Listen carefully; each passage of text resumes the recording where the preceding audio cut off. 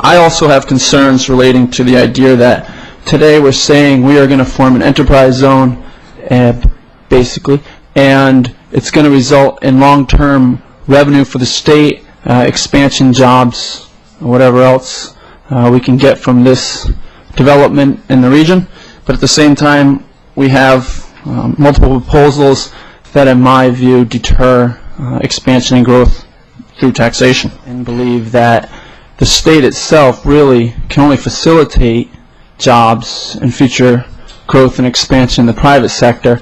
And often it seems as if we think that the state's the economic engine. I know we've lost tens of thousands of jobs, and in my view, the private sector, market-driven business growth, job growth is important, and I'm glad to hear that the state is talking about facilitating an environment that will help us grow in the future and hopefully keep new jobs for my generation to stay in this state.